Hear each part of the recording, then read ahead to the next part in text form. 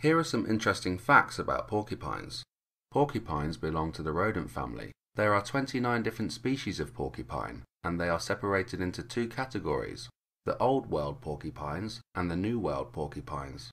The Old World porcupines live on the ground, mostly in burrows, and are found in southern Europe, Africa, and southern Asia. The New World porcupines are found in North and South America and spend most of their lives living in trees. Depending on the species, they range in size from 15 inches to 36 inches. The smallest species is the Bahia dwarf porcupine. They can reach up to 15 inches in length. The largest species is the African crested porcupine.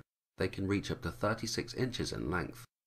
All species of porcupine have needle-like quills over their bodies. These sharp quills act as a defense against predators. When an animal attacks the porcupine, its quills detach and burrow into the predator's flesh, inflicting painful and potentially fatal wounds. Their quills cover the whole of their body except for their stomach, nose, and the bottom of their feet. New quills grow to replace the lost ones. Depending on the species, they can have up to 30,000 quills, and some reach lengths of more than 25 centimeters. All species have tails which vary in length depending on the species.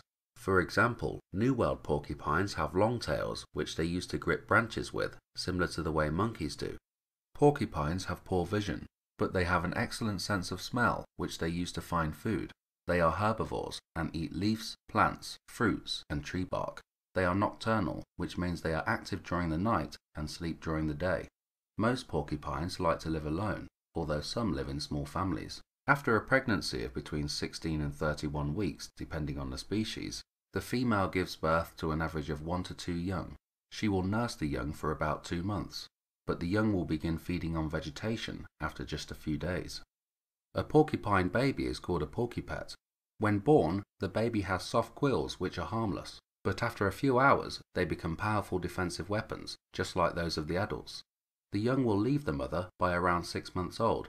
In the wild, porcupines live for an average of 5 to 7 years. In captivity, they can live more than 20 years old. Thank you very much for listening. For more videos about wildlife, please subscribe.